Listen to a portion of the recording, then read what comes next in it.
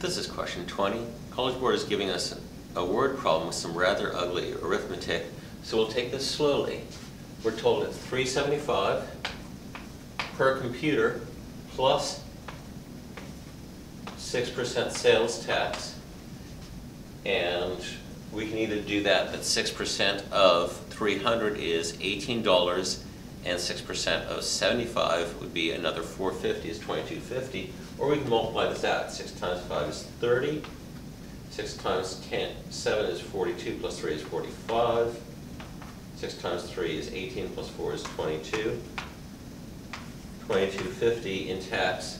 So 375 plus 2250 is 397.50. Close to $400 per computer, and we have $40,000 to spend. We want to know what's the maximum number of computers we can buy with $40,000. Rather than trying to divide 397.50 into 40,000, which is just going to make me cry,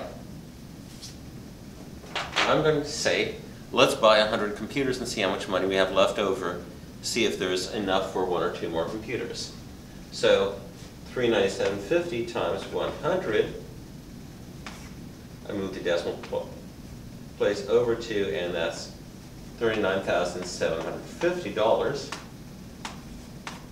out of $40,000. So 40,000 minus 39,750 is $250.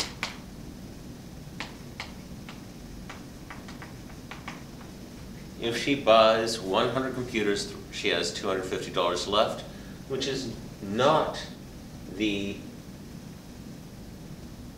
$397.50 we need for 1 more computer. She can't buy 100 and have enough money left for 1 more computer, so she buys exactly 100 computers.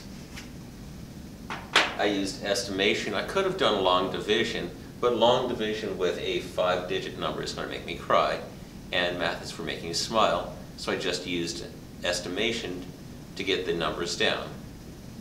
Come back soon for my next video. With math, there's always more.